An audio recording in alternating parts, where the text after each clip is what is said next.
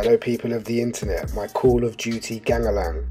Today I'm bringing you the best Call of Duty Vanguard Sten class.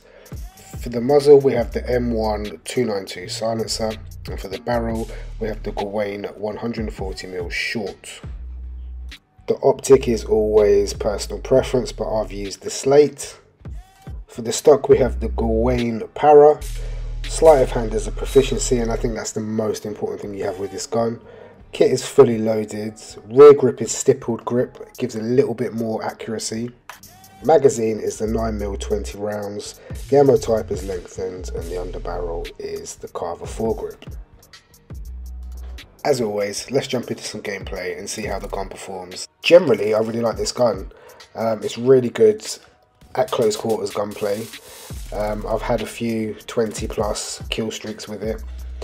The biggest problem with it is that there's just not enough ammo, or the reload is quite slow on it. So you can be in a position where you can take out a number of enemies, but you get caught in the reload, or you get caught with not enough ammo, and that's probably the biggest negative about this gun. It's certainly a lot of fun. It's a really fun gun to use. Definitely go out and try it, but just be a bit more look at the feeds. See, I got caught in the reload there. A bit more passive aggressive with the way you play. End of the video. So if you like the video, once again, like the video, subscribe, and I'll be bringing you some more content. I'll get in. Come on. Look at that.